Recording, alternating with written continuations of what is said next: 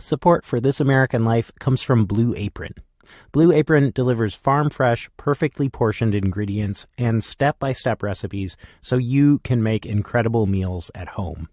Rediscover how fun cooking can be while supporting sustainable farms. Your first 3 meals are free at blueapron.com/American.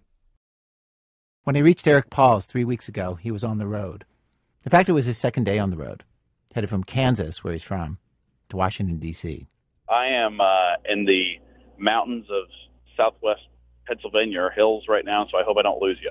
I have to say, that part of the drive is so incredible because, suddenly you really are, not in the Midwest. Right. The houses get older and the land gets a little more diverse than it was. Yeah, there's hills. Suddenly it's yeah, right. Yeah, exactly. Not flat, I guess, in other words. Yeah. And describe the scene. Explain who's with each other right there in the truck. Yeah, we are in a GMC pickup with a U-Haul trailer on the back of it. My dad's driving. My younger brother's in here as well. And explain why you're going to D.C. I'm going because I am the press secretary for an incoming congressman. Not just the press secretary, the 22-year-old press secretary, fresh out of college, for a first-time congressman who's never held elective office himself, Republican Roger Marshall of Kansas's 1st District. Eric got the job because Roger Marshall was a long-shot candidate, a doctor, and Eric was his press secretary for the campaign. Eric's previous Washington experience?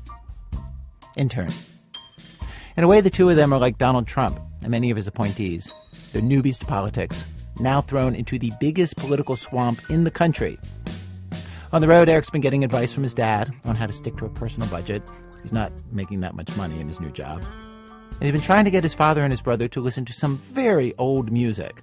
Chris Christopherson, the Eagles, Fleetwood Mac.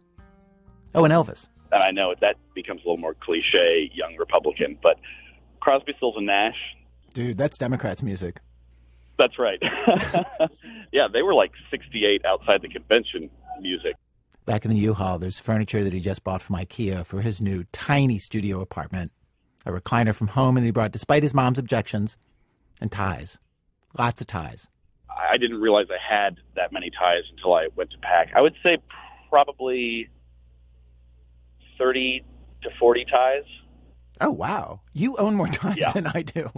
And last Christmas, I asked to be a member of the Tie of the Month Club. Now, I'm no expert on being a press secretary, but from seeing them on TV, it just seems like you could get by with 4 ties. Blue, red, right. Blue stripe, red stripe. Right. I get really self-conscious about wearing the same tie, more than once in a couple weeks. I also just really like ties.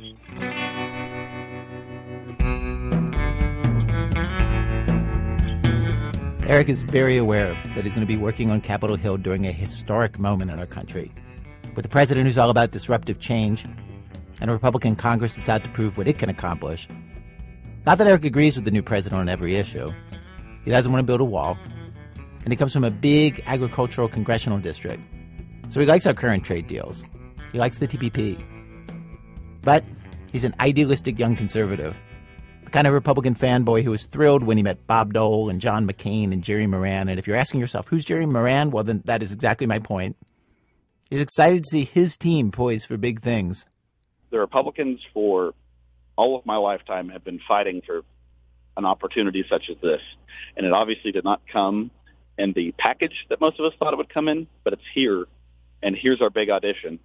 And we best not screw it up, or it's going to be another lifetime if we even get another chance.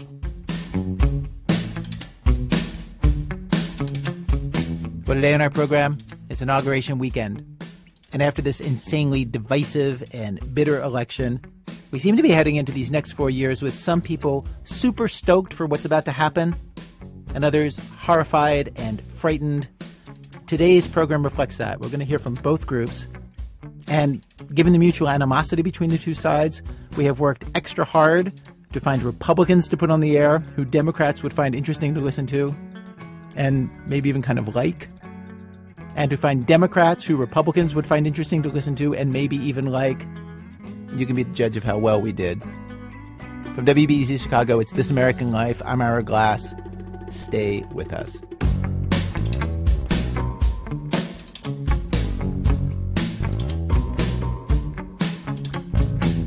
Act 1, meme come true. Thursday night in Washington, D.C., in a room in the National Press Club, was the Deploraball. The crowd was in a mix of inaugural formal wear, gowns, heels, minks, plus tons of young people in jeans and T-shirts. Red Make America Great hats everywhere, of course. It's not unusual for people at any inaugural ball to congratulate themselves for electing the president. These balls are for donors and fundraisers and organizers, after all. At the Deploraball, people made the case for themselves this way. Jay Boone and Connor O'Hagan explained to our producer Zoe Chace, using a curse word, by the way, that we did not beep here on the podcast. The crowd at this ball? We did it. We memed him into the presidency. You memed him. We memed him into power.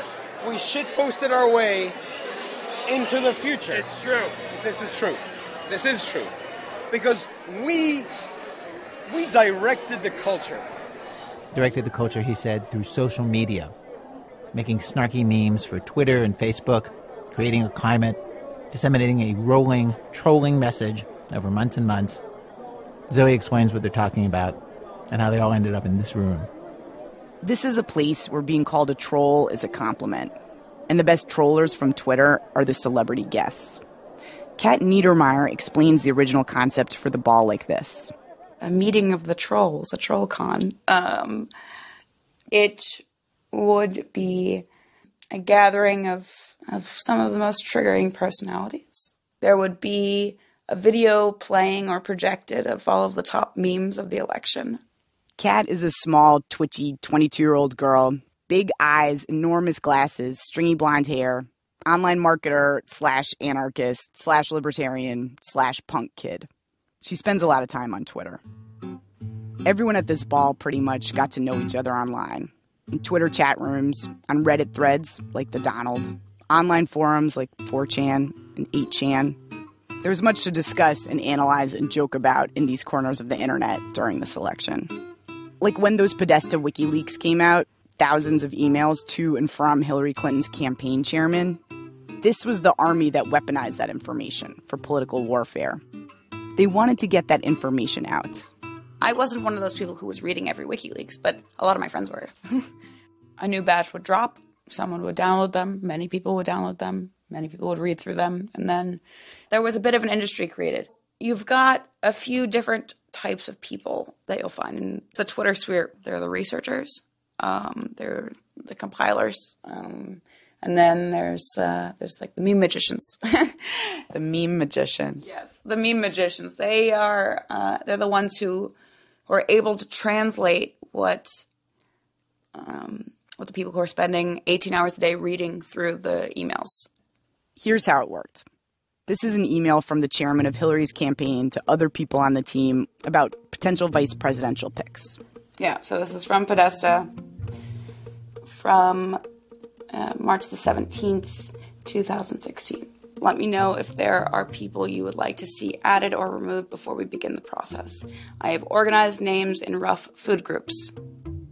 And from there, the food groups begin. The first group is Javier Becerra, Julian Castro, Eric Garcetti, Tom Perez, Ken Salazar. It's a group of Hispanic people. Then it's a group of women, mostly white women. It's a group of black people, a group of rich people. Yeah. Yeah. And Bernie Sanders. Bernie Sanders. One of the meme magicians, this guy Triggerbait, turned that into a meme. Simple, just a picture of the food pyramid with little emojis of black people at the base, Hispanic people and women right above, rich people at the top. He included a link to the original email. Kat's job was to collect stuff like this and spread it around. Like before a presidential debate, she'd put the word out. Because we need memes. Need more memes. The great thing about the Podesta emails in particular, she says, is they got everyone working together. A bunch of the Twitter trolls swarmed together on the same quest. That's kind of the funny thing about trolls. If they don't have a thing to do, then they're going to be trolling either way. But if they've got a mission with a clear focus, and it meant that the trolls were trolling, but they were all trolling in the same direction, sort of. Right, around these emails. Yeah. And when Trump's campaign was at its lowest point, after the Access Hollywood tape came out and Republican leaders were abandoning him, the Deplorables swooped in to the rescue. Some of the most popular trolls on Twitter came up with this MAGA3X hashtag. That's Make America Great Again 3 times. Do 3 Trump things every day. Hold pro-Trump flash mobs. Get 3 Trump supporters to the polls. Retweet 3 Trump-related memes. This did reach a lot of people, including Deplorable Wiggleman, Philip Wigglesworth, offline. He's a vet living in Florida. He voted for Obama in 2008. He'd started this election as Trump curious. He got caught up retweeting all these nutty memes and jokes till he became a hardcore Trump fan. Basically, he's the 3X in MAGA 3X. There's a nice, really funny YouTube video. Let me find it in my favorites here really quick. This is one of his personal favorites. His YouTube name is Socialist Mop. And he did a video on Hillary Clinton and James Comey. And he put James Comey's press conference to music with auto-tune.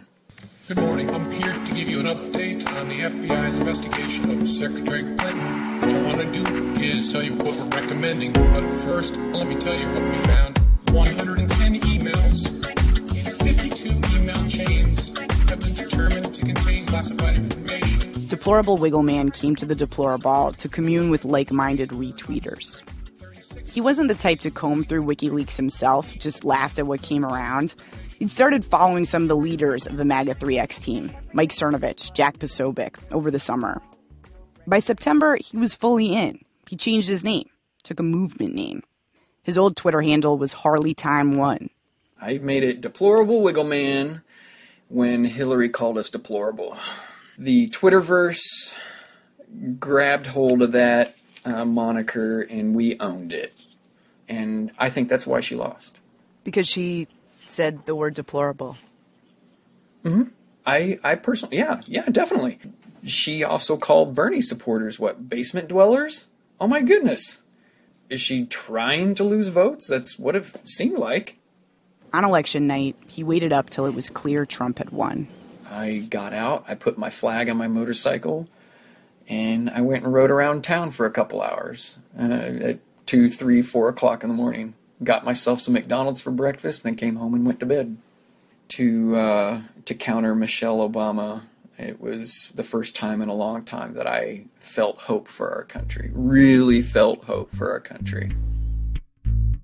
I don't need to tell you that lots of people felt the opposite on election night. Despair, fear.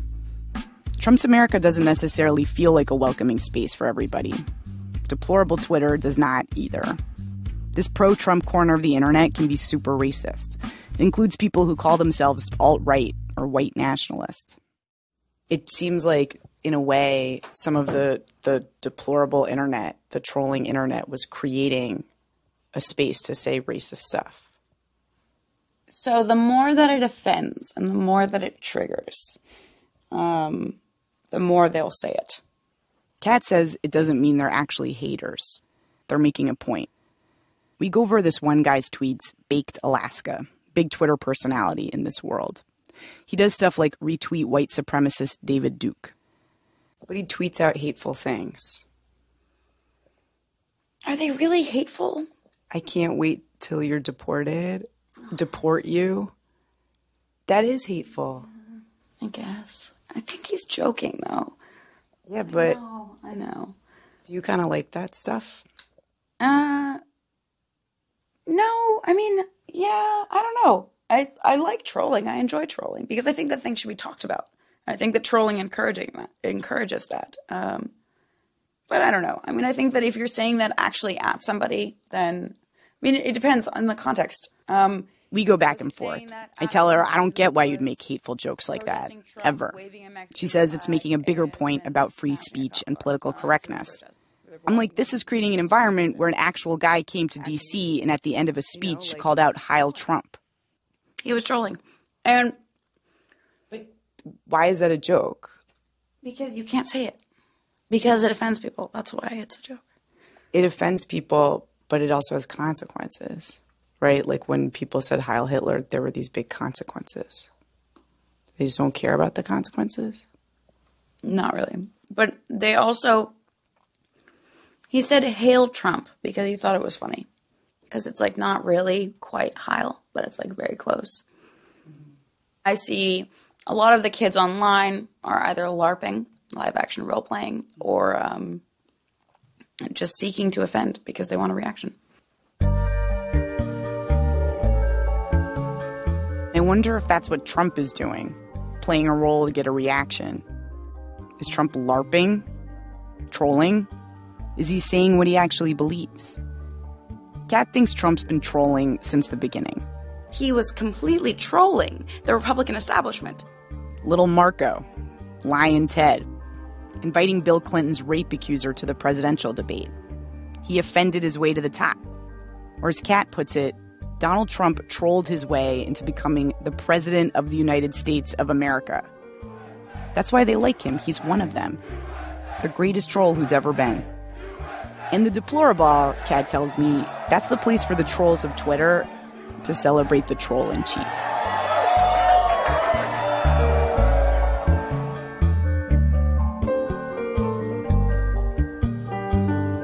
Zoe Chace is one of the producers of our show. Act 2, Dreamers Get Real. So President Trump has said from the beginning that he would get rid of DACA. DACA is short for Deferred Action for Childhood Arrivals.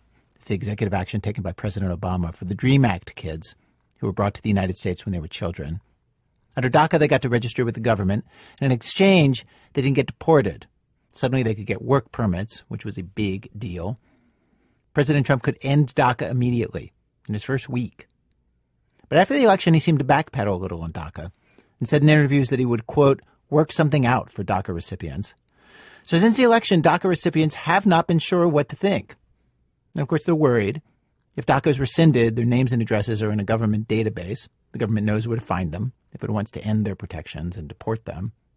Reporter Seth Freed Wessler has been talking to several DACA kids since the election, and he's found some who are thinking about their options. A few weeks after the election, Kenia and her brother Henrri started planning a trip to El Salvador, where they were born. They haven't been back in 12 years, and at this point, they're total New York kids. She's 22 and studies film, and she looks like it. She wears black, has chunky glasses. Henrri's 21. He's a music major, plays classical guitar, preppier than his sister. Kenia says that the threat that Donald Trump could just rescind DACA, that she might have to go back to being totally undocumented, or even be deported, it made her wonder. I'm thinking, could I make my home somewhere else? Can El Salvador become home? Like, if I migrated to a country and thought of it as my home before, can I do that again? Like, can I just go somewhere else, She and her brother wanted to go back to El Salvador for a visit, just to see what it would be like, just in case they had to go back someday. That's the only thing I really have control over right now, I don't have control over Trump becoming president. I don't have control about the decisions he's going to take, but I do have control in, seeing my family right now. Most of her family is still in El Salvador. In November, their grandfather had a stroke. It seemed like he could die soon. He'd pretty much raised them before they left for America. Kenia and Henrri really wanted to see him. And they found out that people with DACA can apply for this special permission to leave the U.S. and come back in. But you need a really good reason to leave, like a family emergency, which they now had with their grandfather. Here's Henrri. Knowing that he's sick right now and who knows how long he has does scare me. I want to see him as soon as possible. I'm honestly scared for his health. In the weeks after the election, a lot more DACA recipients applied to travel abroad than usual. 4 times as many, according to a couple of lawyers I talked to.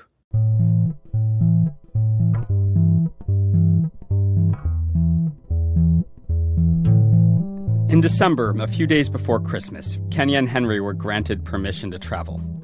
Pulling it off wasn't going to be easy. The whole thing was going to cost them more than $2,000 between the plane tickets, the documentation to re-enter the country, which was $360 each. They just recently re-upped their DACA status. That was another $495 each. Plus, they're missing 3 weeks of work. Kenia as a waitress at a restaurant and Henrri as a waiter at a catering hall. It's a big hit. They're paying their own way through school, living pretty much week to week in their parents' house on Long Island. Their parents thought the trip was a good idea. You know, my dad always says, Kenia, like, don't worry, you can go back to El Salvador. You can work at an airport or a hotel somewhere where they need bilinguals. And when you hear that idea... I'm like, oh, hell no. I'm like, well, that is not the life I picture for myself. But for them, like, they see us as having opportunities. But again, they're thinking of survival. They're not thinking of, like, dreams like the American. You know how we think. The next time I talked to them, just after New Year's, they were in El Salvador for the first time since they left as kids. I called them up on the phone. Hello? Hi, Kenia. Are you guys recording yourselves? So we are actually, but... Kenia brought a bunch of her film school equipment to record herself with and to document their trip. So where are you sitting right now? So we're actually sitting in a tree. What do you mean you're sitting in a tree? Like in a tree?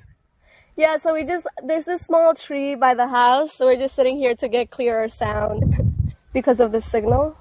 How far off the ground are you sitting right now? How many feet is this, like that branch? Like that branch? Pretty like... it's really 5 tiny. feet. Yeah, like 5 feet, like my height. When Kenia and Henrri arrived at the airport in El Salvador, they got off the plane. And then I see, like, a lot of faces that I'm like, yo, they look like they're my family, like... But I didn't know who they were. And then I see Papita, like barely standing, like, in the middle of the crowd of people who are waiting. And I'm like, Papita, Papita. They hadn't expected to see their grandfather. He was still pretty much bedridden. But the family had pulled their money to pay for a microbus so he could get there to greet them. Kenia rushed through the crowd of people to hug him. And he's like... so little, like I remember this tall, big man with a sombrero, and his face looked so old at the beginning that I was like, I'm surprised I'm even holding him right now.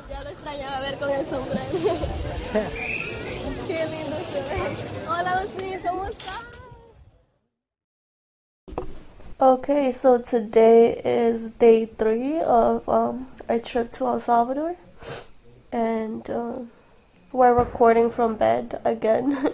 Every night they'd record their impressions, and there was a lot that was different from their hazy kid memories of El Salvador. Their grandmother still made coffee. The hammock where their grandfather used to lay after a hard day in the cornfield was still there. But other stuff wasn't like they'd thought. Like, we're amazed at how beautiful El Salvador is. Like, we remembered it, but we didn't remember completely.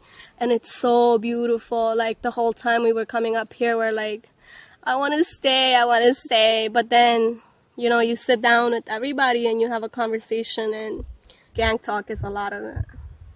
You can't escape that conversation of violence. When they were little, the gangs had mostly been confined to cities. But now they'd reached little towns like theirs. Before the trip, Kenia had been careful not to ask her relatives for too many details about the violence. She was afraid to know. But being there, it was impossible to escape. They kept hearing this one story about their cousin, Daniel. Daniel gave a friend a ride on his motorcycle to a nearby town one night. It was a little later than Daniel felt comfortable. Normally, nobody goes out after 8 o'clock. He told the story to Henrri as a warning. Henrri says Daniel was on his way back home, and a group of guys signaled him to pull over. They forced him to stop there with the motorcycle. Once they had that, they started taking his stuff. He had a blue shirt on. I'm not sure if maybe that's some symbolism here for gangs as well. I think it was red. It was blue. I don't know. Well, it was either blue or red, the shirt. I'd have to make sure on that. But they took his shirt, they took his wallet, all his money, and then the next thing that they asked him for was for his papers, like the license and all that stuff, because that's how they see from what town people are from. The license showed that Daniel was from Los Achotes, their rivals. Once they'd robbed him, it seemed like they might let him go.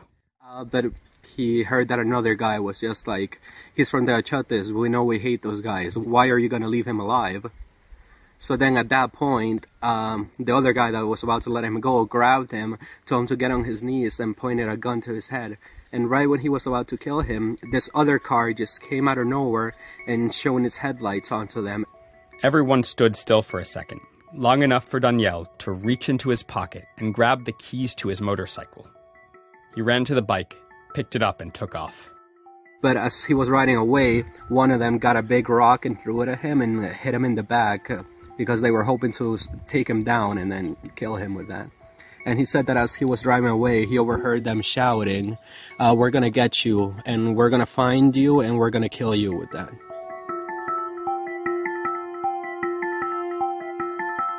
I'm just super freaked out. Like, this is unbelievable. And just like, damn, like, the only reason he got out of there was because he got lucky. Danielle had actually lived with them in the U.S. for years when they were little. And in a lot of ways, Danielle is who Henrri and Kenia might be if they did end up back in El Salvador. He owns his own construction company, has a nice house, a family.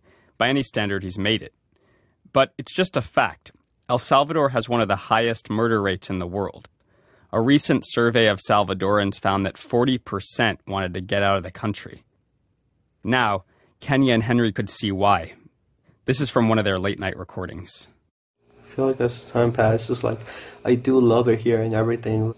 It's like a romantic little dream you have of living here in peace, right? If we could live in peace, then yes, I would say definitely.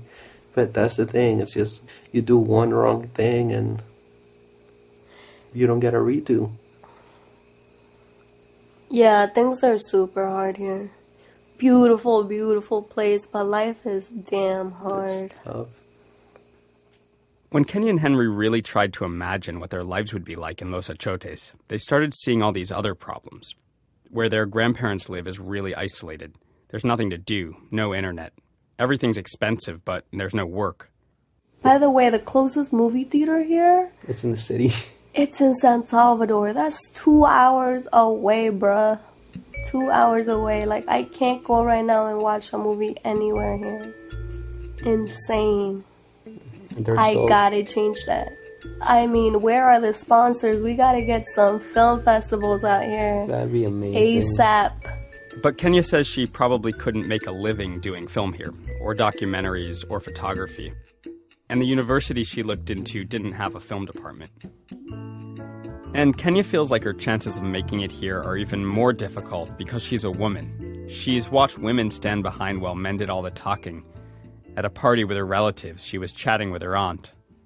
Her son is like just chilling with his girlfriend and whatever, and she's like, "Oh, he must be so cold, like take a coffee for him." And I'm like, what? Like, he has legs, you know, like they have to always, my aunt always feels like she has to protect her little boy, and like this is how women are here with men. Like, they have to, I don't know, be like the mom, even as a partner, like they're being moms to them, you know? And that makes me uncomfortable. You know, I think visiting is great and I love it, but I don't know if I could do it for a long term.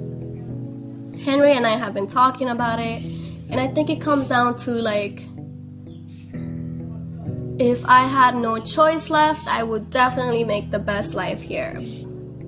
But right now, it's so much easier in the United States, because I'm already ahead in a world that I really understand. At least I understand more than El Salvador.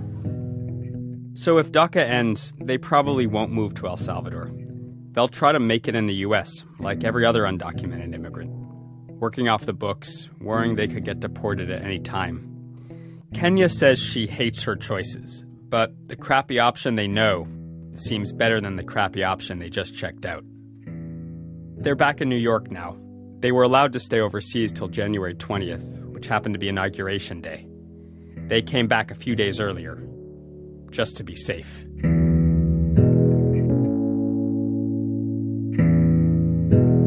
Seth Freed Wessler. He writes frequently about immigration. By the way, even if the president decides to get rid of DACA, Republican Lindsey Graham and Democrat Dick Durbin have announced legislation that would keep DACA protections going for people like Kenia and Henrri. A few other Republicans have signed on, Jeff Flake and Lisa Murkowski. The bill has not been formally introduced. Which brings us to Act 3. Act 3, Law and Border. So let's turn now from DACA kids to a group that you would expect would be pretty stoked for the new president, Border Patrol agents. Their union endorsed Donald Trump last March. He's the first presidential candidate they've ever endorsed during the primaries. Stephanie Fu went to Texas to see how they're feeling. Before I tell you what bugged Chris Cabrera about his job under President Obama, let me describe him for you. Chris has been a Border Patrol agent since 2001. He's 43, has chewing tobacco tucked under his lip, and a tattoo of Army airborne wings on his arm. He used to be a paratrooper, and he likes the action part of his job. It's like playing hide and seek, he says, except you're always it. But he also sees it as a humanitarian job. He keeps his son's old toys in the back of his truck for when he picks up children crossing the border. He's rescued migrants who were dumped in the Rio Grande River by smugglers. Like a third of all Border Patrol agents, he's Latino himself, which is something he gets flack for. I've even had it from some of my in-laws, how could you do that to your own people? Like over Thanksgiving or something? Maybe not Thanksgiving, but just, out there, barbecuing or something. I tell them, look, I can do my job with compassion. I know I can do my job the right way. I said, but if I wasn't there, who's to say the guy that fills my shoes is not going to have the same level of compassion that I do?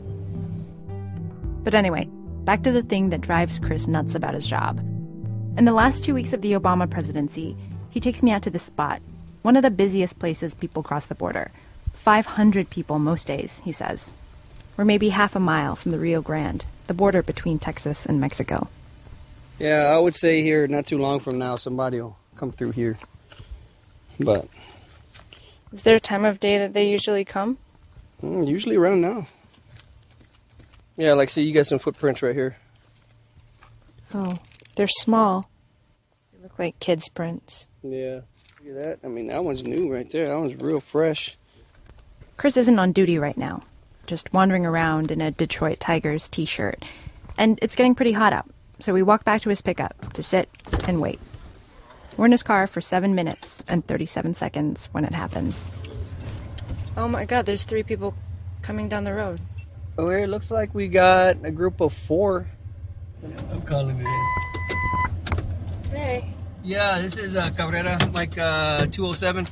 I'm off duty. I'm down here in Rincon. It's a young man and his teenage sister, and an older man and his teenage son. They have to have seen our car, but they don't run or hide. The travelers amble right up to us. Chris goes up to say hi. Hola, ¿cómo estás? The older man speaks for the group. They've just arrived from Guatemala. Chris asks the men where they were going. ¿Y dónde ibas? ¿A dónde voy? Sí. Para Atlanta. Atlanta. Chris says, I'm Border Patrol. Yo soy un Border Patrol. Border Patrol? Sí. Bueno. Chris shows the man his badge, and the man looks relieved. He sighs, rests back on his heels. Chris asks him if he'd like some water. ¿Quieres un agua? The man giggles bashfully, showing off some missing teeth, and says, that'd be nice. Sería bueno. Then the Border Patrol rolls up and hops out of their vans, clipboards in hand. They say hello and then hand the family plastic evidence bags, asking them to put their belongings inside them. The whole confrontation is surprisingly non-confrontational. The Border Patrol agents are joking around, asking kindly if everyone in their group made it. I expected the travelers to look weary and dusty from a long trek, but the girl is wearing these silver rhinestone-covered sandals with pink socks underneath. Her socks are clean. Just on the other side of the border is Reynosa, a major Mexican city, and the man says they took a bus there, so they probably just walked here from the nearest stop. I ask the girl if she's okay. She smiles at me and says she is. She looks nervous, but not afraid. I ask her why she's crossing. Her brother answers for her. He's saying that the gangs in Guatemala wanted his sister to join, and because of that, she felt her life was threatened. Bingo. This group is seeking asylum, which is why they were so glad to see Chris.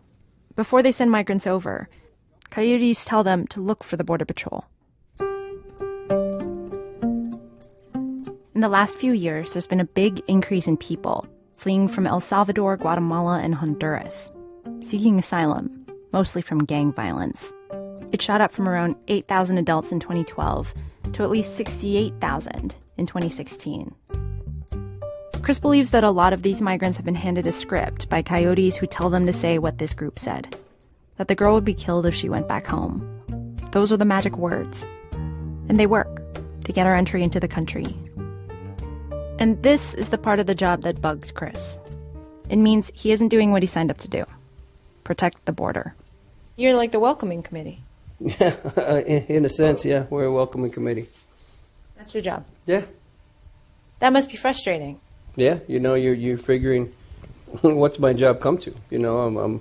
I'm releasing 80% of the people that are coming through. Not releasing right away. There's a process. Some will be detained for weeks or longer, vetted in various ways. But the reality of the situation is you can only get asylum for a few very specific reasons. You have to be persecuted for your race, religion, nationality, membership in a particular social group, or political opinion. Most of these Central Americans probably don't qualify. Over the last 5 years, 80% have been rejected and deported after their hearings. So the girl who said the gangs were after her, she probably wouldn't get asylum. But she is entitled to a hearing, to see. So she'll be taken to a detention center, processed, and eventually released. She'll be assigned a court date. But because the system is so backed up, that date can be more than 6 years from now.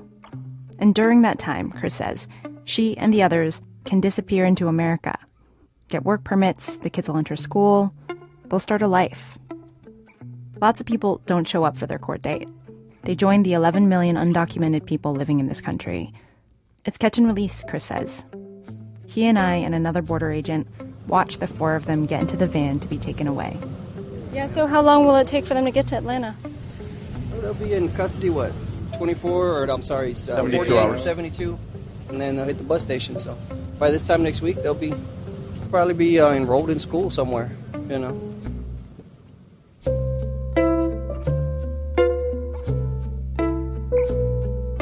The way Chris sees it, while agents are tied up with asylum seekers, there are all these other people coming over the border that they don't have time to chase. A lot of Mexicans and other people who aren't claiming asylum. And then there are the straight-up criminals trying to cross the border. The Mexican cartels smuggle drugs and guns.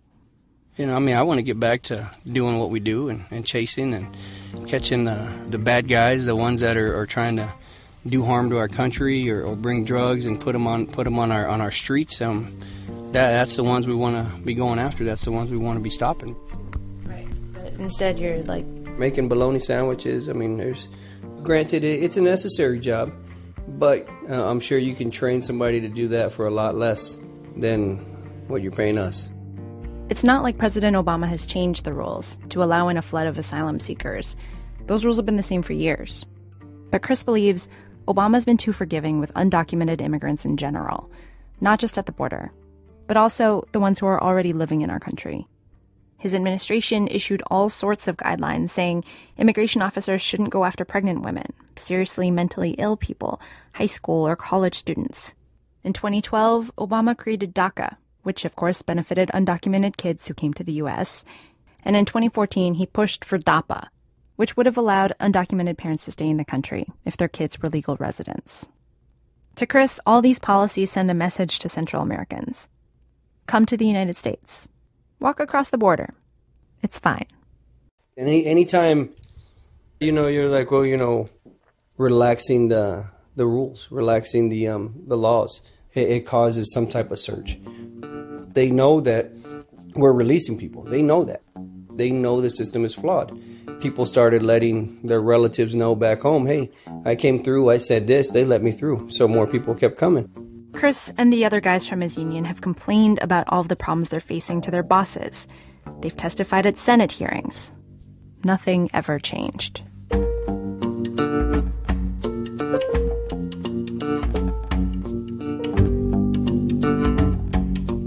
So imagine you're Chris, feeling ignored, and one day you turn on the television and the border is the centerpiece of a presidential campaign.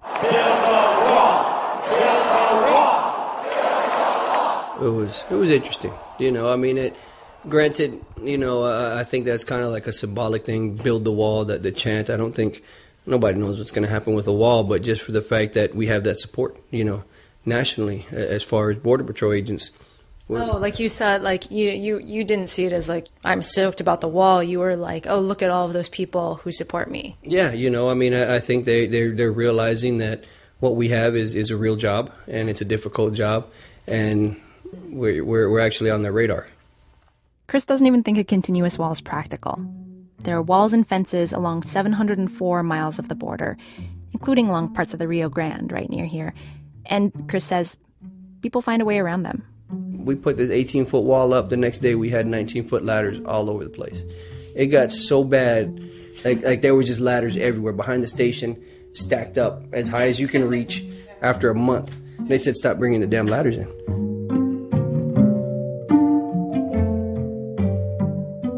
The Border Patrol felt like Trump was speaking directly to them. Actually, he did speak directly to them. Our first guest is a best-selling author, Emmy-nominated television star, business mogul, and real estate tycoon. He is also the presumptive Republican nominee for President of the United States. Ladies and gentlemen, Mr. Donald J. Trump. Welcome to The Green Line, Mr. Trump. Well, thank you very much. I appreciate it. This is The Green Line. It's a podcast that's hosted by a bunch of Border Patrol agents, including Chris. All of them are union reps or officials in the union. Border Patrol agents Sean Moran and Thane Gallagher were interviewing Trump, and he was telling them things they'd never heard another presidential candidate say before. If I'm elected, I have to say, because I have to be modest, but if and when I'm elected, I'm going to be relying very much on the professionalism of the Border Patrol to tell us what to do. They know better than anybody. They know better than any consultant you can hire. We'll be meeting and we'll be talking, but I just want to tell you I have you 100% in my mind, and I have your back, believe me. So I have no doubt that you folks are going to be able to do a fantastic job. I hope you agree with me. Do you agree with me on that? We do. We do. Chris wasn't hosting that day. He was listening at home. He thought the two hosts that were handling it sounded a little giddy. Like two little starstruck. The girls just met Justin Bieber or something. Here you have potential next leader of the free world coming on your show and talking to you. And on top of that, he's Donald Trump. He's Donald Trump. He's, billionaire. That's big stuff. Trump even met up with the Border Patrol guys in person, not on the air, a few times during his campaign, including with Art Del Cueto, one of the other hosts of the show. Here's Art. Doing this for quite some time, we run into a lot of people and we explain what we do and explain all the issues that we have. And a lot of times these individuals, it almost seems like they're off in another voyage waiting to ask the next question. But every time that we've sat down and spoken to Mr. Trump, he has, every time, he would sit there, listen to our answers, and thoroughly ask follow-up questions. So you could tell he's really in tune and he really is paying attention. On election night, a bunch of the Border Patrol union guys were in New York at Trump's victory party. Here's Art. Even on his acceptance speech, when he was done with his acceptance speech, he walked off the stage, and he does his rounds of shaking people's hands and high-fiving, but he took the time to stop where I'm particularly standing. He looked at me, pointed, he right away recognized who I was, and he said, "Here are my guys. These are my guys." He came over, he shook our hand, and he said, "Get ready to go to work." Chris was there that night, too. Unlike Art, that was the first time he'd met Donald Trump. It was kind of interesting, but... It was just kind of interesting. Get too, been out of shape. I just kind of, hey, how you doing? Shake your hand. You don't seem that excited about shaking the president's hand. Yeah, no, he's president. I'm sure I'll probably get to meet him again. Right. He's not that excited. Because as far as Chris is concerned, that was just their first hello. He knows that he, or his guys anyway, will be sitting down with Trump and talking very soon.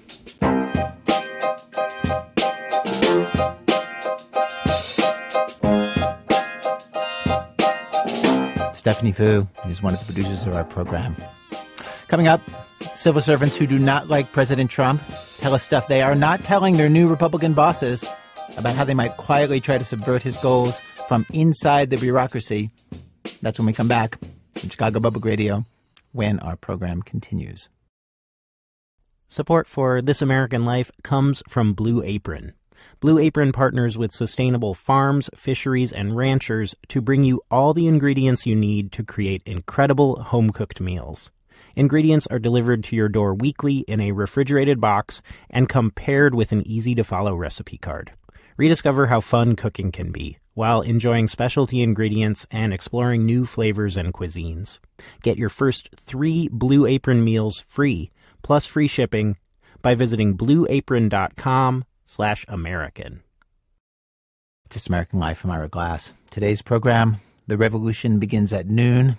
Stories for the inauguration of Donald Trump as president. We've arrived at Act 4 of our show. Act 4, you're still fired. It seems like so many people in the country have extreme feelings about this inauguration day. They're either incredibly excited or incredibly fearful about this new president. But one place that we found lots of people sort of in the middle was Indiana, at the company that makes Carrier air conditioners and furnaces. You may remember the first campaign promise that President Trump fulfilled. He did it even before he took office, is when he convinced that company that makes Carrier air conditioners and furnaces from moving hundreds of jobs to Mexico.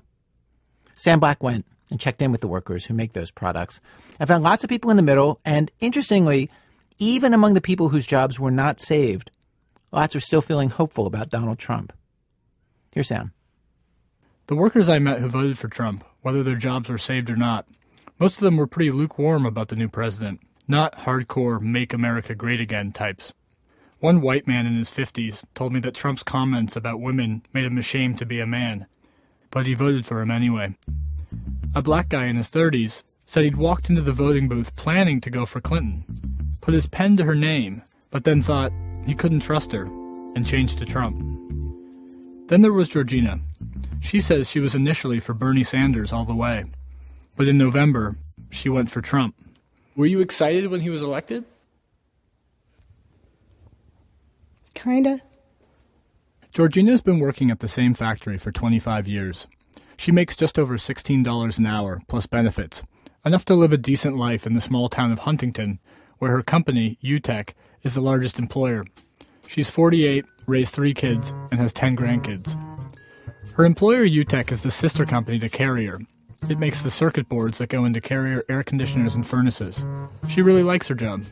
As far as factories go, that is the easiest work that you will ever find, ever. I mean, it's air conditioned and got good heat, it's clean. You can wear white to work and not worry about it. Carrier became part of the presidential campaign about a year ago, when the company announced it was closing its Indianapolis plant. That same morning, UTEC, where Georgina works, called all the workers into the cafeteria. Same deal. 700 people would lose their jobs. It was devastating. People were crying. Everybody was just stunned and very, very quiet. And once he said that, honestly, I don't know what was said after that. I have no idea, because so many things were racing through my head. 10 months later, after Donald Trump won the election, you may have seen this, he went to the Carrier plant in Indianapolis to announce he'd made a deal. I want to thank Greg Hayes of United Technologies, because when I called him, he was right there. I waited to see how many jobs were saved, whose jobs were saved. I don't know, I got excited and sitting on pins and needles. It's so great. So many people in that big, beautiful plant behind us. They're so happy. They're going to have a great Christmas. Here was Trump's bargain. In exchange for a $7 million tax break, Carrier would keep about 800 jobs in Indianapolis. More than 1,300 jobs would still go to Mexico, including Georgina's.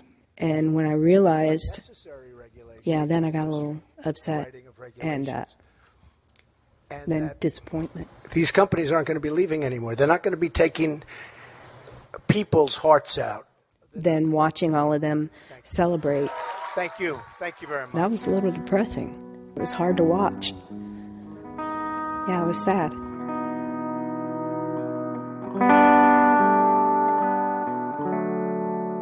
Georgina says that what bothered her was that Trump acted like he accomplished more than he did. And it felt like it was all about him, a publicity stunt, a victory lap at her expense. He could have at least mentioned the workers he didn't help. Acknowledge us. Not just us, but the ones at Indy that you didn't save. And these other factories that are all shutting down. Not just us. Acknowledge them. That would have meant something to you. It would have. I don't think that I would have thought that it was just for good press then. I would think He's really going to try. He's going to do the best he can for everybody.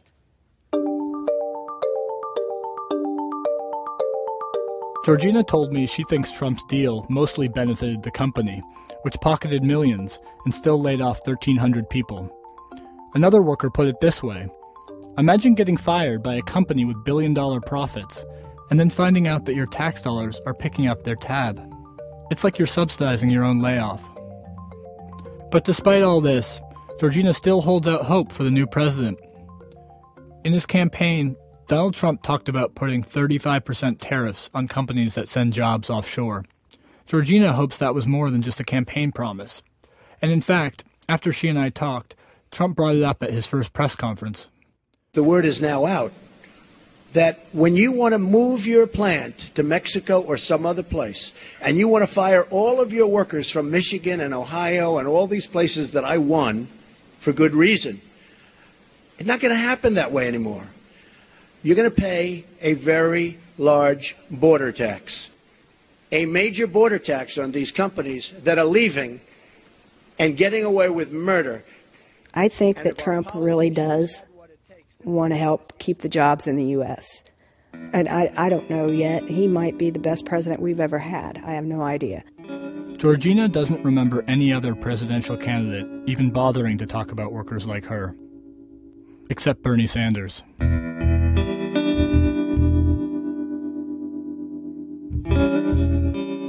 On Inauguration Day, Georgina was at work. She could be laid off as early as April. Her plan? Go to night school, get trained for administrative work in a hospital, making less than she does now. How do you expect you'll feel watching him being inaugurated as president? Hopeful. Because I want him to prove me wrong. That he is going to try and save these other people's jobs. Not ours. I know that's not going to happen, but there's other places that are talking about leaving, and maybe he can save those. But the truth is, Georgina says she rarely thinks about the man she helped elect. Maybe once a week, when someone at work jokes about his latest tweet.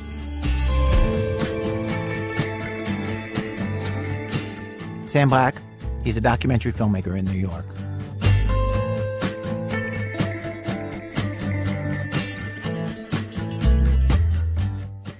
Act 5, debate is not allowed during a vote. So for the Democrats, what is life about to look like? Without control of the White House, House, or Senate?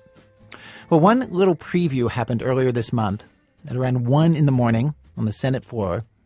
It was the vote that would start the process of dismantling Obamacare. Democrats knew they would lose. But for the next few years, things are going to happen that they do not like and are powerless to stop. All they could do that night was try to make a statement while voting no. Though the other side controls even how much of a statement they get to make. Here's an excerpt of how the vote went down. Mrs. Gillibrand. I vote no on behalf of all the women who need health. Debate is not allowed during the vote. Mrs. Gillibrand, no. Mr. Schatz. I vote no on behalf of people who need mental health Debate care. is not allowed during the vote. Mr. Schatz, no. Gentleman from Illinois. On behalf of the downstate hospitals of Illinois, I vote Debate no. is not in order during a vote. Mr. Durbin, no. Ms. Klobuchar. Because there is no plan in the alternative, I vote no. It will be in order. Ms. Klobuchar, no. Debate is not in order during a vote. Debate is not in order during a vote. Debate is not in order during a vote. Mr. Kane. When I was sick, you visited me. Debate is not allowed during a vote. The Senate will be in order. Mr. Kane, no. Ms. Heitkamp. On behalf of the thousands of people who receive health care in my state and rural hospitals who know not how they're going to get health care if this passes without a replacement, I vote no. Ms. Heitkamp, no. Is there any senator in the debate in the chamber that wishes to change their vote or vote? On this vote, the yeas are 51, the nays are 48. The concurrent resolution is agreed to. Act 6. Office climate in climate office. So any new president gets to appoint over 4,000 people to various positions. But most of the people in those big buildings in Washington, D.C. are not those 4,000 people. They are civil servants. Most of them stay in their jobs from one administration to the next, whoever's in power. Not all of them. Our producer David Kestenbaum spoke with a couple of civil servants in D.C. who were deciding whether to stick around. Laura works at the Department of Energy, one of the agencies that seems like it might change dramatically under the new president. She asked us not to use her real name and to have an actor do her voice, even though she knows that's probably overkill. She says, as a civil servant, you're supposed to keep your politics and your job separate. Your job is to enact the policies of whoever's in power, Democrat or Republican. But the first day back after the election, it was hard to keep her politics to herself. I've never cried at work before. When you cry, you can't hide the fact afterwards. At least for me, my face gets really red. So I had a meeting or whatever. I just had to be like, sorry, I just had a moment. And then everybody else was like, yeah, we did too. It's not just you. I don't want to get into too much detail, but your job is climate change related? Yes. How many people at DOE you think are unconvinced that, humans are causing global warming?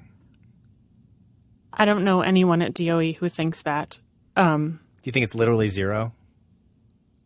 Probably zero or close to zero.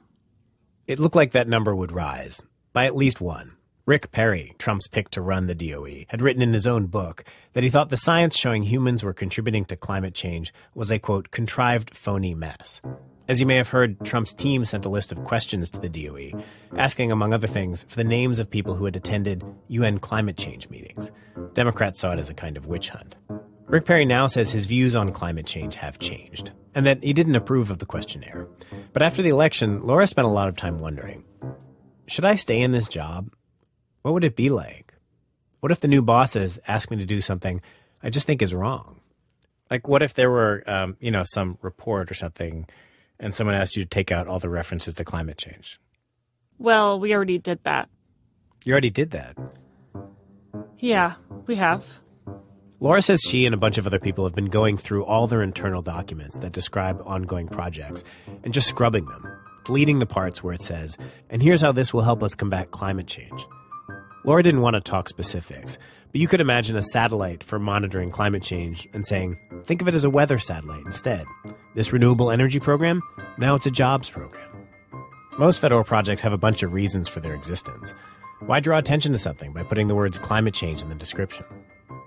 Did it feel sad to take it out? No. Because you thought this is a way we could get by. Yeah, exactly. That was my thought. As long as it's getting done, it doesn't matter what we call it. Laura's entire time at the DOE has been under Obama. She's never been through a change of power before. That first day after the election, there was this big all-staff meeting at the DOE. That made her feel a little better. Not because it was emotional, but because it wasn't. It was professional. Just like, here's what happens next. I think what made it okay was it was very matter of fact. The transition team was going to come in the next few days. They didn't. They came in several weeks later. When the transition team did arrive at DOE, Laura went on what felt like a kid detective mission to try to see the invaders. She knew they were on the 5th floor, so she went up there with a friend. They tried to play it cool, had to do a couple laps because they missed the room the first time. But there it was. It literally said on the door, transition team. And I elbowed my friend and she was like, I saw it.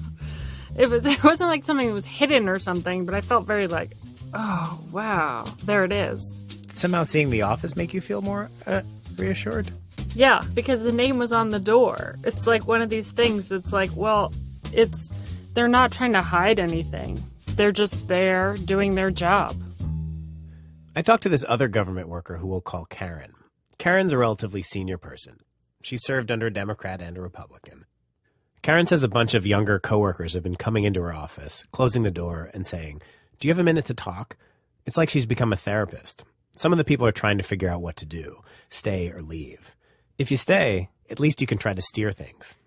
Or you can fight. And by fight, I mean that in the most bureaucratic way possible. Government moves very slowly, which is a pain when you're trying to get things done. But if you're trying to stop something from happening, it can be used to your advantage. Withholding information is one way you slow things down. The bureaucracy is large. There's a lot of paperwork, a lot of steps. And people that have been in government for a long time understand all those steps really well. So some of those tactics may be used to make things go a lot slower. One government worker told me he knew some people who were really good at this. It's like the dark arts of civil service. You can refer things to the general counsel for legal review. That takes time. You can also try to hide things. One relatively senior official who recently left government has been advising those who stayed behind to just lay low, keep any controversial stuff under the radar. Karen knows that trick. It's not like you can come into government and with the click of a button find everything you need to know on any topic we've worked on for the last 15 years. So literally there might be like programs or documents or things that are just so well hidden that they never find out about them. You could say that. Are people talking about doing that kind of stuff? I think people don't know yet how they will react because they are waiting to see if what they are predicting may happen does come to pass. But if it does? There are definitely some career civil servants that will not ever give in. And I think there are definitely some career civil servants that will toe the line. But I think the people that know how the system works have used these tactics within many administrations. It sounds kind of wrong. It doesn't seem like the right thing to do. I think when you've worked on something for a long time and you've devoted your entire career to it and you believe it is the right thing to do, people will do their jobs. But when they think that what they are doing is harmful to citizens or the country in the long run, I think they will stand up for what they believe in the bureaucratic ways that they can. Karen is not going to be doing any of that. I imagine that's true of most people. They'll either do their jobs like good civil servants, or they'll just leave. Karen is leaving. It didn't take her long to decide. She knew almost immediately, on election night. I remember saying to a close friend, wow, I'll be departing from my job in January. And I'm a career public servant.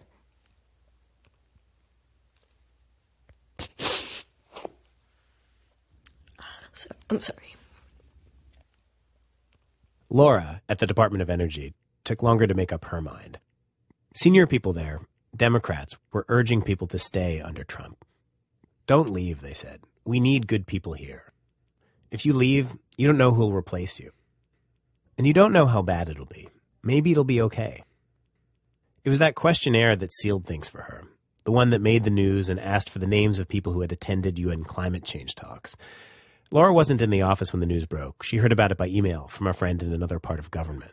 Well, she was like, this doesn't look good, basically. And I was like, on the contrary, this is kind of funny. It seemed like such an amateur move. The DOE, by the way, refused to provide any names. That just seemed like a scare tactic to me. And I didn't want to reward that sort of brazen attempt to get people to leave the agency. I'm not leaving. Are you thinking like I can last 4 years? I think I can last 4 years. Could you last 8? I probably wouldn't stay for 8. What are you doing for the inauguration? Probably hanging out with my friends in a bar. Watching it or avoiding it? Not watching it. I've already seen enough of him to last a lifetime. Well, she's going to be seeing more of him, as she knows. You know, we have these pictures hanging up in every office of the president, the vice president, the secretary of energy. And they're all going to change. You can have a picture of Donald Trump in your office? Yes. And Mike Pence and Rick Perry and whoever the undersecretary is. How do you feel about that? I don't know. At least, that's like... It's just a reminder of the world we live in every day. I think you can bury your head a little bit and try to keep doing what you're doing, but there are people you answer to, and that picture makes you remember who they are. We looked into it. The portraits of Obama and his officials were scheduled to be removed on Friday at noon, the exact time Donald Trump took the oath of office. We were told the pictures would be disposed of respectfully, In my mind, there's a big dumpster somewhere with all the photos in it, like an actual dustbin of history. The frames do get saved and reused for the new portraits. They're going to be going up in the next few weeks.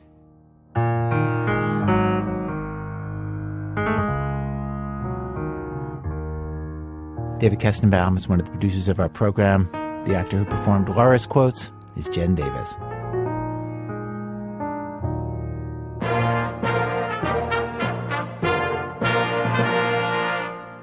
Hail to the chief we have chosen for the nation.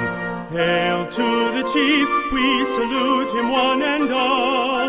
Hail to the chief as we pledge cooperation in proud fulfillment of a great noble call.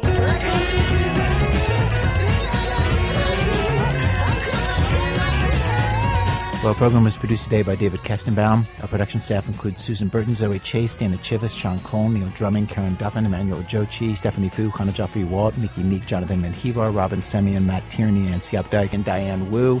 Research help today from Christopher Sutala and Michelle Harris. Music help today from Damian Grave. Special thanks today to Charles Bernstein, Sharon Mesmer, Jim Burley, Jennifer Banka at the Academy of American Poets, Matt Lapina, Ginny Montalbano, Lauren Bowman, Bill Mitchell, Monica Moreno, the American Immigration Council, Charlie Warzel, Andy Barr, Michelle Middlestadt, and Michelle Lampock at Unlocal. Our website, thisamericanlife.org. This American Life is delivered to public radio stations by PRX, the Public Radio Exchange. Support for This American Life comes from Lagunitas Brewing Company, committed to keeping the pub in public radio. We're offering curious ales and lagers for those who appreciate hearing and telling great stories. Learn more at lagunitas.com. And from American Experience, presenting Rachel Carson on PBS, a new look at the writer and scientist who sparks the modern environmental movement, on air and online, starting January 24th. Learn more at pbs.org/American Experience. Thanks, as always, to our show's co-founder, Mr. Torey Malatia. He does not understand why the president's motorcade has to cause so much traffic whenever he's driving around New York heading to Trump Tower. Like, he has legs. I'm Ira Glass, back next week with more stories of This American Life.